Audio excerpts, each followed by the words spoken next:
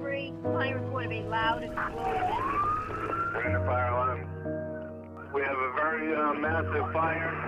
We got a plume of smoke and some light in the sky over in that area. It was never in an explosion. It's a horrible feeling. You'll never forget it. 15 people died in the March 23rd explosion. 170 others were treated at area hospitals. My motivation for working at the Chemical Safety Board is to literally help make the world a safer place to work. The U.S. Chemical Safety Board, headed by 5 members appointed by the President and confirmed by the Senate, is an independent federal agency charged with investigating industrial chemical accidents. Look at that! Oh, man! Oh, wow! Oh, my God, there went several things. Holy cow! Our mission at the Chemical Safety Board is to save the lives of workers and the public and protect the environment by preventing chemical accidents. Tonight, fire officials say they still don't know what sparked the fire, but federal investigators are now on the way. We do in-depth, comprehensive investigations of incidents. We find out the facts of the case, what went wrong, what went right, and what safety recommendations we can make to make the workplace safer. CSB board members and investigators deploy to the sites of chemical accidents, often where there has been loss of life, serious injury, or a threat to a neighboring community. Really, you're trying to just get, initially, just the lay of the land. Where can you go, where you can't go, what the hazards are for the people. Investigators examine the accident site and interview witnesses as they begin to unravel the causes of the accident. The CSB is not looking for blame. The CSB is looking for solutions.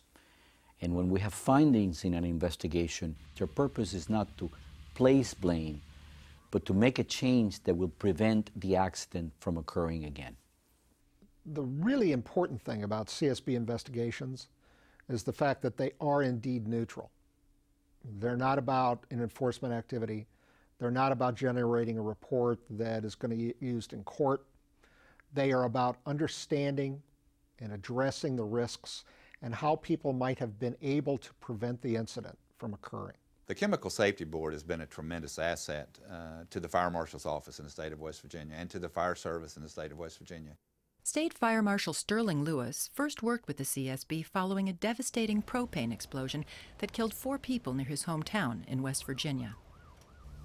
I'll have to admit, when we first became aware of you folks, we were a little bit leery that you were from the federal government and you were Big Brother, but I learned real quick your dedication, your professionalism, your need to know to help us was just exciting for me to find that out. At the public meeting, for us to be able... At CSB headquarters in Washington, D.C., team members meet regularly to analyze the evidence, develop theories, and ultimately come to conclusions about what happened. Catastrophic incidents, like the ones the Chemical Safety Board investigates, are never caused by a single operator flipping the wrong switch or one piece of equipment that just malfunctions. These incidents are the result of a number of causes. We at the CSB pride ourselves in producing quality investigations.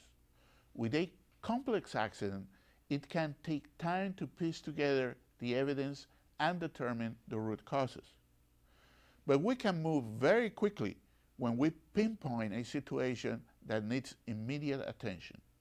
The CSB may issue safety bulletins to alert companies or other organizations to take action on critical safety concerns. And the CSB may issue urgent safety recommendations. In the instance of BP, we became aware of the issue of employees being housed in trailers that were close to a hazardous process. We issued an urgent recommendation to prevent this from occurring, not only at the BP facility, but throughout industry. Another urgent recommendation called on BP to convene an independent panel to examine and publish a report on the company's safety culture. Former Secretary of State James Baker headed the panel. We believe that the safety of other refineries, chemical plants, and process facilities will be improved and that lives will be saved. Often, midway through an investigation, the board convenes an interim public meeting near the accident site to update the community on findings and listen to concerns about the accident. Right about 10:35 p.m., the residue treater violently ruptured. Approximately 2,500 gallons of methamyl solvent liquid was suddenly released into the roadway, and a fire almost immediately erupted. This accident could have been prevented. It should have been prevented, and these two people should have went home to their families that night. The feedback that we receive from the community and the individuals in the workplace helps to ensure that we're on the right path and that the work that we're doing is making a difference. When CSB investigations are complete, the board holds a public meeting to present investigation findings and recommendations and takes comments from members of the public, local officials, and elected representatives. CSB and the Department of Fire Services agree on pretty much everything. We agree on the cause of the fire and explosion, and we agree on the importance of increased inspection and enforcement to protect the public and the regulated community. Thank you for keeping in mind that this was not just about an industrial accident. This was about people, families, and businesses. The Chemical Safety Board's been great. I wouldn't have been able to learn as much as I have learned about all this stuff if it wasn't for how helpful the CSB has been. The Chemical Safety Board being open and honest and communicating and being, approachable really helped us to answer a lot of our questions, and so we really appreciated that. Right. Mr. Chairman, I move that the board approve the CSB investigative report regarding the agency's investigation. The motion passes by a vote of 3-1. Your work is extremely important. I believe it's going to become more and more critical. I believe your workload is going to increase, not diminish. We believe our safety recommendations, if they are adopted, can have a powerful effect on chemical process safety. The board issued recommendations to OSHA to promulgate a regulation. An ideal CSB recommendation is one that focuses very precisely on the action by an agency, an industry segment, a union, or any party that can bring about change that will prevent the same accident from occurring in similar workplaces.